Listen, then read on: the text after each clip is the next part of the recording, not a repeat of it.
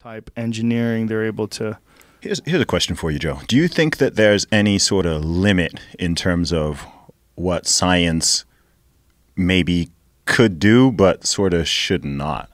Do you know what I mean? Like as science advances and things get a little more crazy and they're looking into things like making people immortal or all that kind of, in your own mind, do you think there's like a level where it's like, maybe we should like leave this alone and not go that far? I don't know what you think. I think even if you do think that, and I'm sure that you could find examples where I would say that's a bad idea, it's not going to matter because I think that people are going to do it. And if the United States isn't going to do it, China's going to do it. Yeah.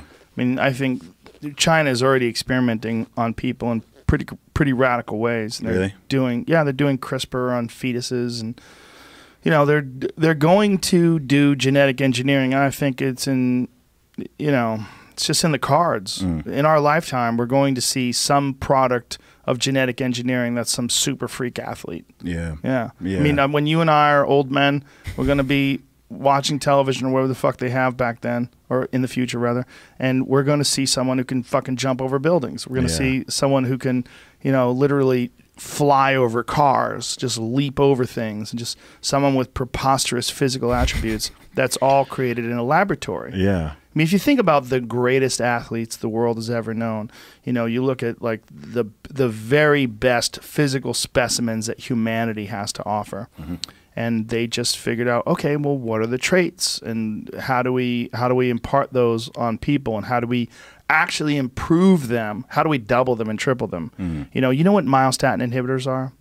Yes, I do. They allow the muscle to grow far beyond what it normally can. And they exist in, for whatever reason, in some cows naturally, and also whippets. Yeah, bully whippets. It's really weird. It's jacked up. So weird, dude. I've shown people pictures and they're like, that's not real. I'm like, it is real. Something with whippets, apparently when they breed them, like breeding dogs is weird. Like I have a friend who has a chocolate lab and their eyes are about as close together as my two fingers are. That dog is fucked. Like it's just like, I don't like being around it. It'll bite you. Like it's overbred. Like it's like some fucking West Virginia hillbilly just left alone in some small town. They can't get anywhere, and there are people like that, right? There's inbred people. Well, there's inbred dogs. Used to be a big problem with royalty, right? Yes, because they only had to breed with other royalty. This whatever reason, when you breed whippets and something goes wrong because they're just breeding them with other whippets, they develop this fucking preposterous ability to grow muscle, and they look like Hulk dogs. Yeah, it's nuts.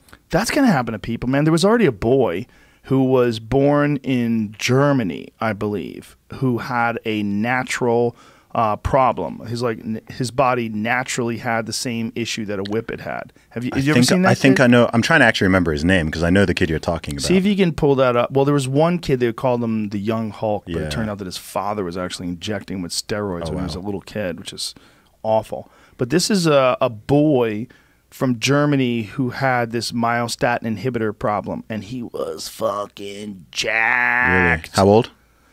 He was little, like 4 or 5 at the time when I saw the pictures, and I'm talking just thick muscle caps. He looked like Paulo Costa, the guy who fights in the UFC. Just fucking jacked. That's nuts. Just jacked little baby. That's so weird, man. We're gonna see the Hulk, like a real live version of the Hulk. It's gonna happen. I don't know, that kind of stuff. It does freak me out because it's kind of like eugenics 2.0, right? Yeah, it is. I'm just kind of like, man, where's this stuff all gonna go?